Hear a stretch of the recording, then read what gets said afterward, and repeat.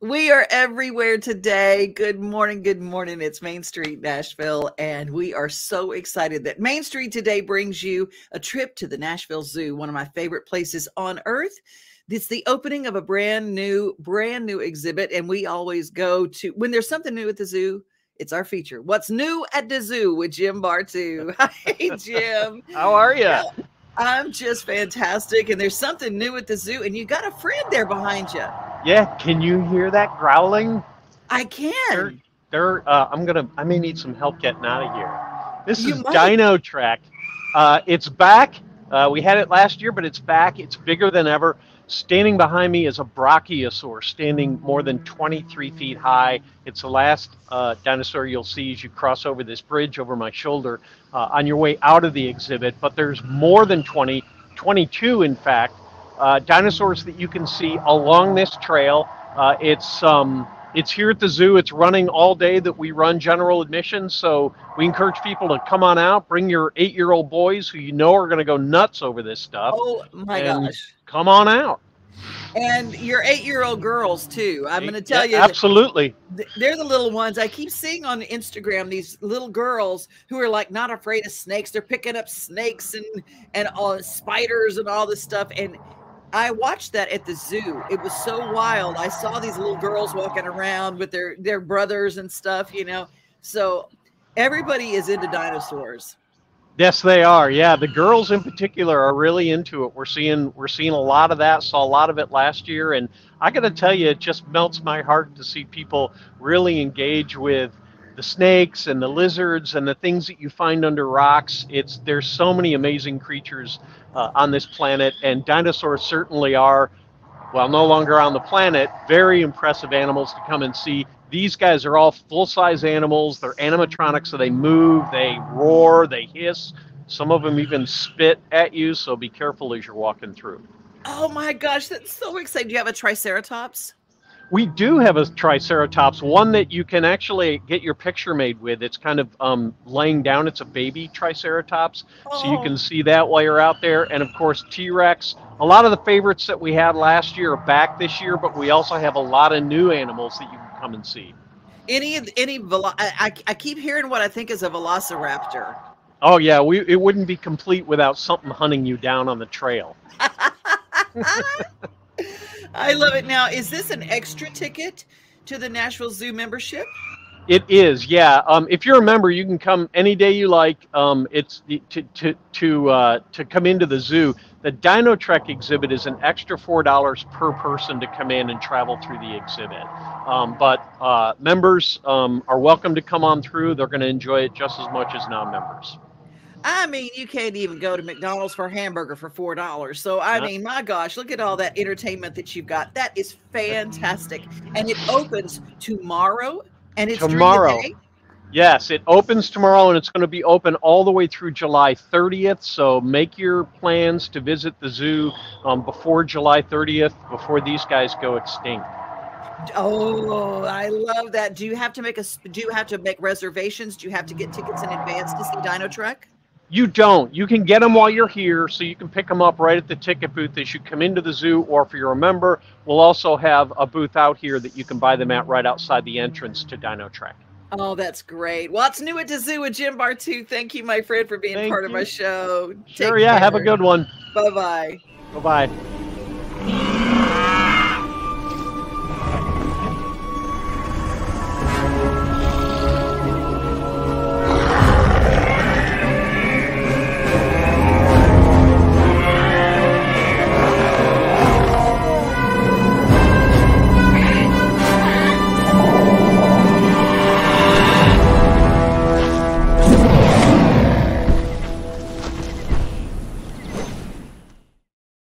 Doesn't that look exciting? That's exactly what it looks like. You can be up close and personal.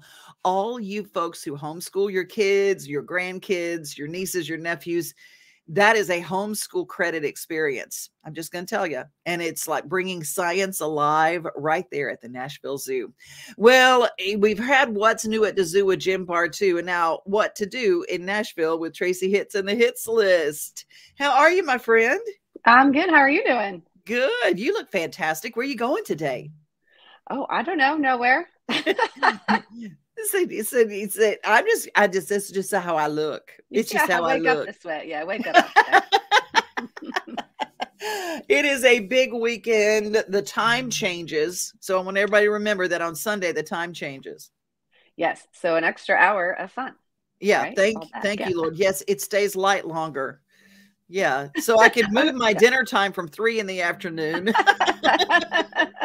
Wait, but actually, no, we spring forward. So you lose the hour. Yeah, but it stays light longer. Yes, that is good. I like it. That's the way I roll. I love it that way too. Yeah, and I'm glad it happens on Sunday because otherwise it gets confusing on the weekend, like Friday, Saturday. So true. So what's happening this weekend, girlfriend? Well, it is Women's History Month, so there's some great female things going on in Nashville. Starting off with one of my favorites, Margot Price is at the Ryman tonight. So good. So good. Yes. And then there's also some male artists performing as well, I guess. But Tommy Prine, which is John Prine's son, is actually doing a little residency at the Basement. His first week was last week. He's there again tonight. And then I think he's there for the rest of March on Thursdays. So that'll be a good one at the Basement. And then Sam Hunt is at the Ryman tomorrow. I haven't seen him in a while, so I'm kind of excited for that, especially in the Ryman. And then Saturday, you've got, so my so-called band is one of my favorite cover bands anyway, but they're doing it a Women of the 90s for that Women's History Month. So that'll be on Saturday at the Basement East. But before that, again, we talk about Backstage Nashville quite a bit, but I really do like to point it out because it's awesome. But I do like to point it out when like someone I really, really love is there. Not that I don't love everyone, but Dan Smalley is there. Dan Smalley is there. And speaking of women, Matresa Berg is there on this show this weekend. Oh, my Lordy. Oh, my Lordy. I'm so excited. This show this Saturday. And I will say that if you want tickets to that, I hope you have them already. It does sell out every single week, but it's easier to get into. I'm just going to say it. It's way easier to get into than the Bluebird. Because the Bluebird has 75 seats. We have 250, 300, depending upon wait staff and areas and stuff like that, Yeah, and like I said, the Third and Lindsley is just awesome in general. But at your show, they listen, so it sounds like the Bluebird in there. So even if you have that many people, it's still just as cool as like sitting in a small room. Everyone's still listening, which is what I love. I do too. BackstageNashville.net to get those tickets. Love it, love it. And then Saturday night at the Franklin Theater, they've got 1971, the greatest year in music. And so they're just going to sing songs from 1971, which I found fascinating. I so love that. I so love that. Yeah. And on the next day, on Sunday, speaking of matinees, Celtic Rhythms on Fire, March 12th at 2 p.m., they've got a matinee it's the Williamson County Performing Arts Center. Wow. Look at you. Bam, right in there. Well, I'm so excited about that because it kicks off, get it? It kicks off St. Patrick's Day. Ooh, okay. St. Patrick's Day week is packed. We've got the Irish Fest, Music City Irish Fest. We've got the parade on next Saturday at 5 Points. So yes. Yeah, next week is going to be bananas too. This weekend looks a little bit kind of more normal, but still way better than any other city that's got stuff going on. Sunday, you've got Elvis and Costello at Brooklyn Bowl. Yeah. Elvis Costello. I don't know why I said at Brooklyn Bowl, which is that venue is really, really cool. If you haven't been to Brooklyn Bowl, it's very cool. Now, and here's something special. For many years, Elvis Costello would not play Nashville because people didn't go to live music. Nashville was a hard ticket, and a lot of artists, and he was one of the main ones. He went on record saying, I will not play Nashville because nobody shows up at shows and it's hard to get people out, and I'm not going. Oh, wow. So he's going to be here at Brooklyn Bowl. How about that? Brooklyn Bowl. yeah, such a good thing. And I just realized why I said Elvis and Costello, because I was thinking Abbott and Costello. And you probably knew where my brain was. I knew right where you were, because who's on first? Yes. Yeah, like, I don't know if that's a good thing that you know what I'm thinking. But Monday, you've got Diplo at the Wild Horse Saloon. So I don't know if you haven't been to an actual show at the Wild Horse. Like, the Wild Horse was cool any day of the week, but to have Diplo there at Wild Horse is going to be awesome. And then just throughout the whole weekend, the SEC men's basketball tournament has started. So that's downtown. So it's going to be packed with all of their fans and a lot of fun stuff going on. Holy moly. And tonight, something very cool is happening at the Capitol Theater. We've got Coal Miner's Daughter, a special showing of the movie event at the Capitol Theater tonight. And it's only $5. Oh, wow. Isn't that cool? If only $5, awesome. You can go to a theater experience with Coal Miner's Daughter and kind of talk about a Throwback Thursday. That's what it's all about. That is perfect. I love it. Well, you keep us posted on all the good stuff. All the good stuff. And you're also into sports. So we're going to close with saying, first of all, if you are an artist and you're in town and you need to get your brand on, you go to hitzandbranding.com. It's Tracy's company. She helps a lot of new artists get their footing in this town and gets their whole brand set up. And the hitslist.com, in case you didn't get something that we talked about, you can find out anything there is to do by going to that website, and she's got it all set up, because that's how you are. I do. I like to be thorough. You do. Well, I'm going to close with, we have a special promotion going on with the Nashville Predators, and I thought I would share a little bit about that. Thanks, Tracy. Bye. Take care. Bye. Hi, I'm Stephanie Miller from Mornings on Main Street. Join us March 23rd at Bridgestone Arena with the Nashville Predators for Main Street Media Night. I know Devin O'Day will be here. You know I will be, Stephanie. Plus, you can register for a Predators prize pack. They were going to call it the Hockey Hootenanny, but they changed. So it's going to have 4 tickets and food vouchers. You got to register to win. We're looking forward to seeing all of our Main Street Sports Today fans, right, Kris? Absolutely, we are. And we could not do this without, of course, our owner, Dave Gould, and our friends here at Smashville. Speaking of, where is Dave?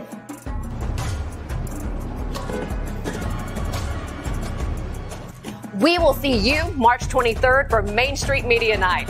Let's go, Kris!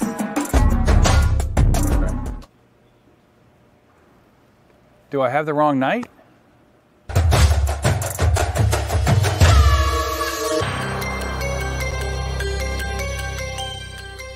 According to the Justice Department, nearly half of all violent crimes in the United States is committed by a perfect stranger. Nashville, Tennessee, country music capital of the world. Each year, millions of fans flock to the city to see and hear their favorite performers.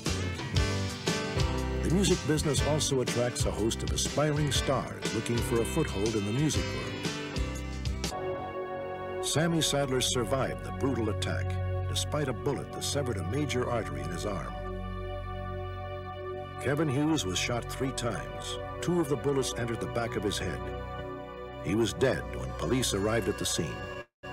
Country music singer Sammy Sadler is blowing the lid off a scandal that brought down an important industry magazine and shined a light on the darker side of the Nashville music scene.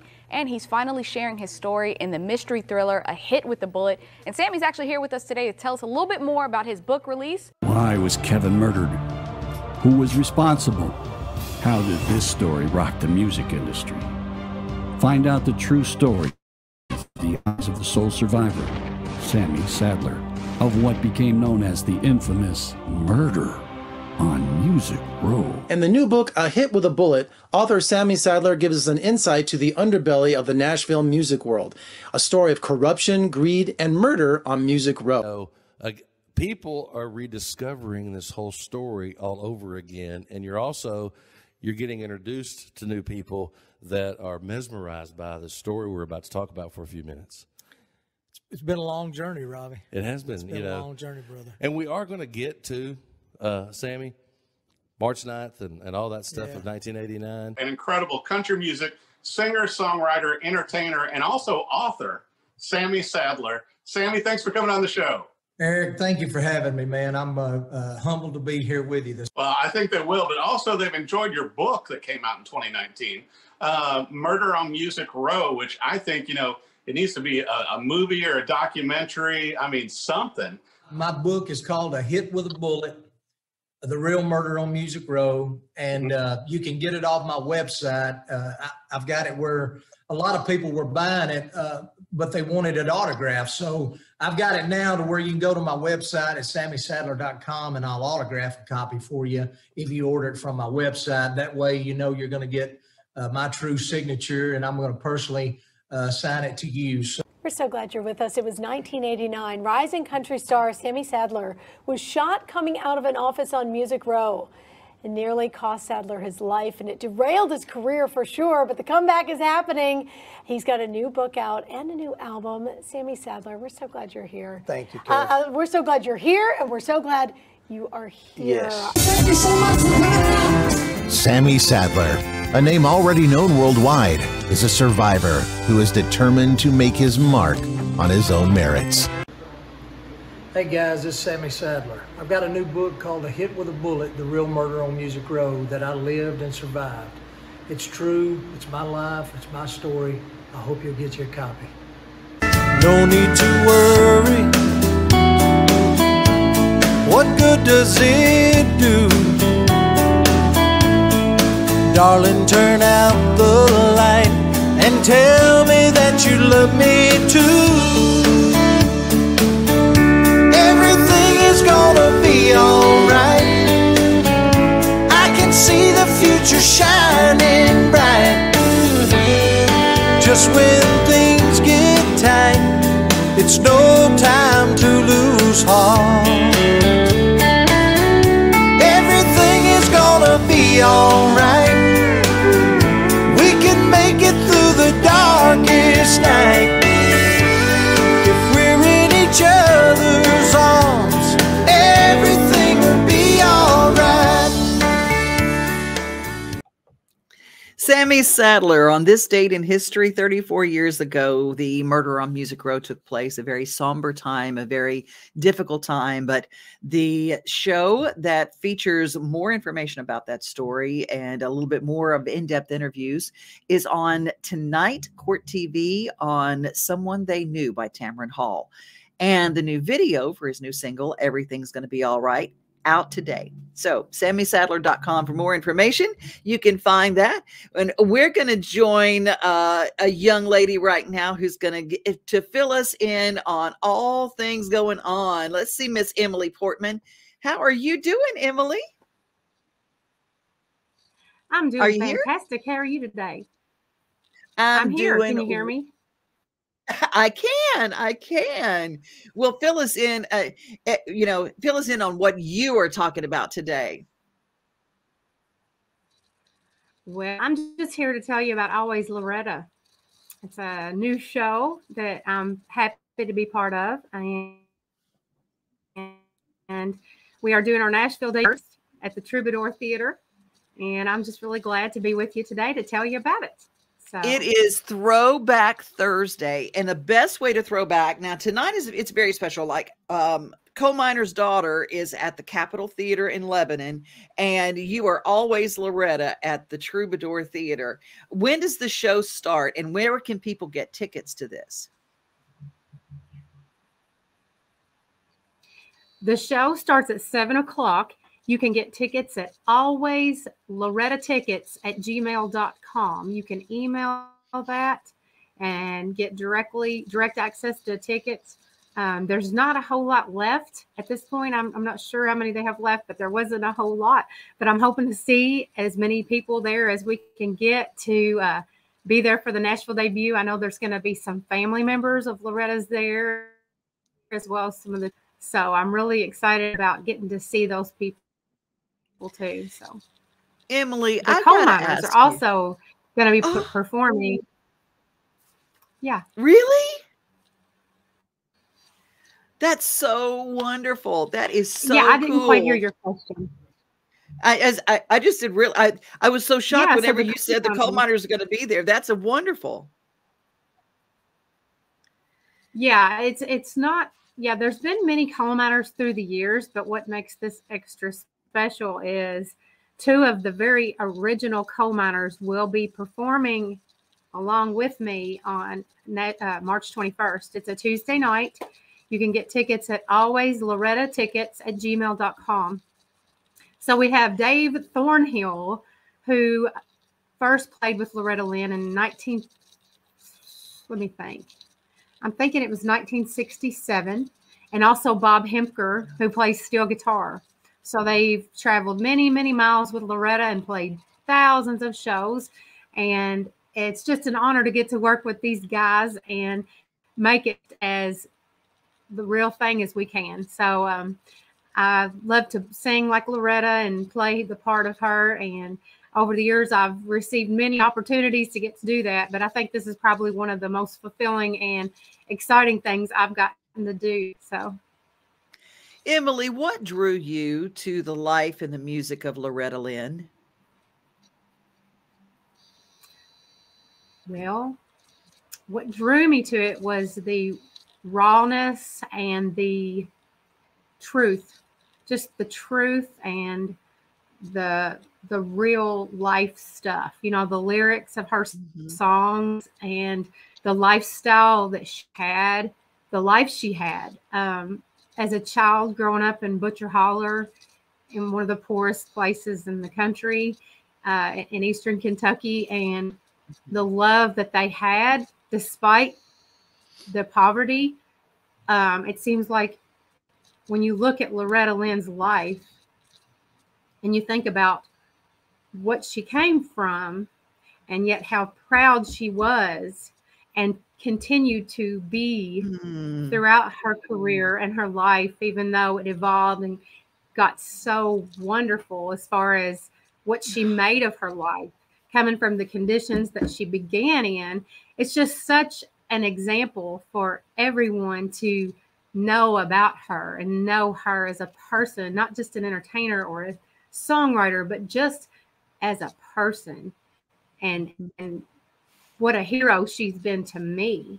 And it's just like, I just want to tell the world, whoever didn't know, you know, which most people do, but didn't know about Loretta Lynn, well, let me tell you about her, because she is my hero. So, Emily, did you write this show? Did you create this show? I did not create the show. I've performed as Loretta through the years in different venues around the nation, mostly around the Kentucky area I got to play in Loretta in a musical about Conway Twitty's life about 15 years ago. And wow, of course, they couldn't tell Conway's story without Loretta. So I was honored to be part of that production. But because of YouTube, the internet and stuff like that, Dave Thornhill and I were able to connect. He got in touch with me and said, wow, I can't believe how you sound like Loretta in the way you sing.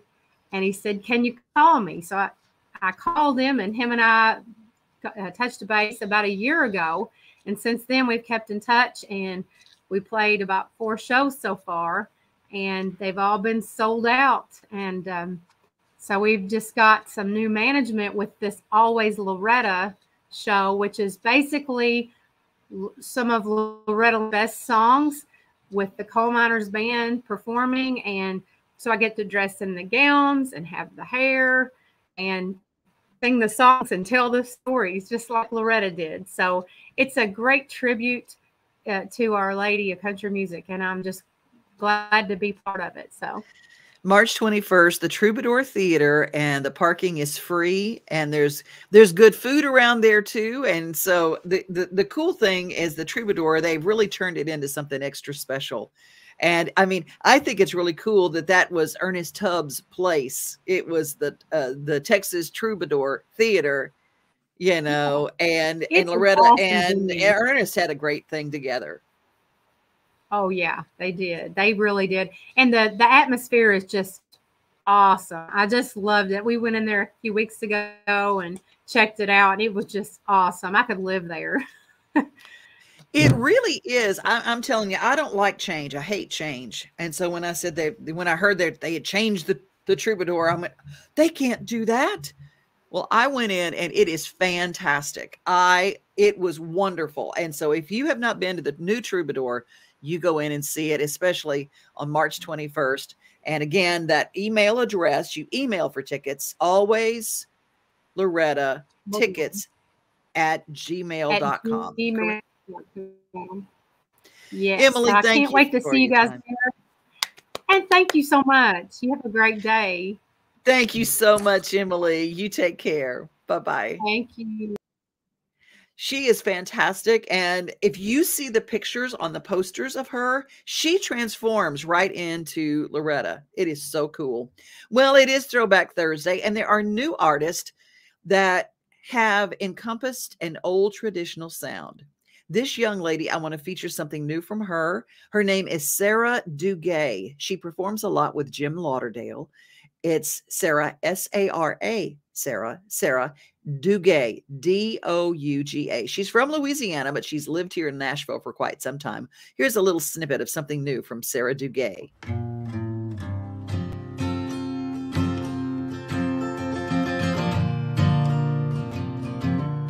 I'll forgive you if you don't.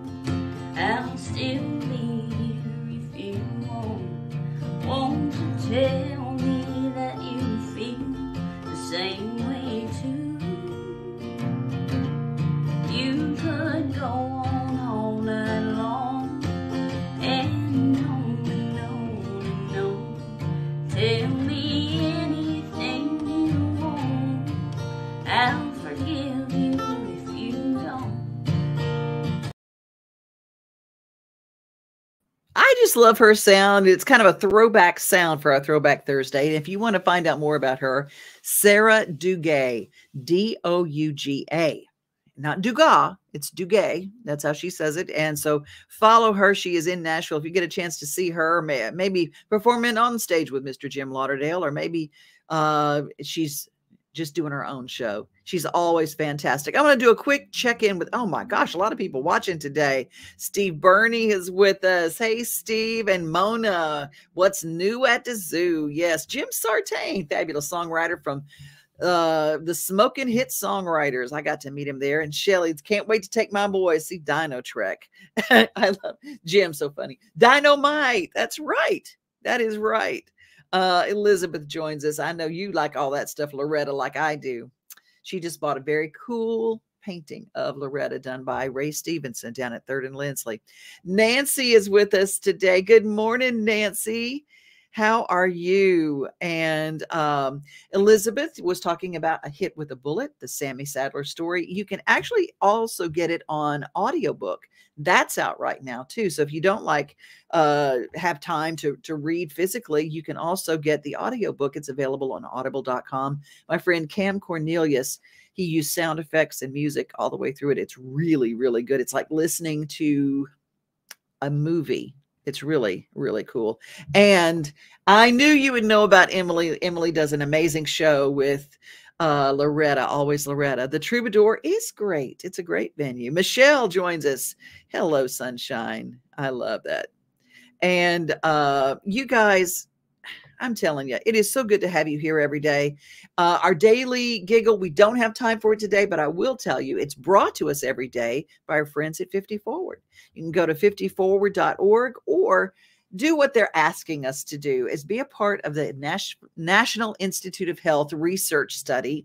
They need 1 million people to give their health information so that we can get a better picture of what's going on in the United States as far as our health goes. And you can do that by going to joinallofus.org/50forward. Spell it all out. joinallofus.org/50forward. You guys have a great rest of your day. Be safe, be kind, and remember, most of all, you are loved. We are home, we are family, we are things to do and place to see.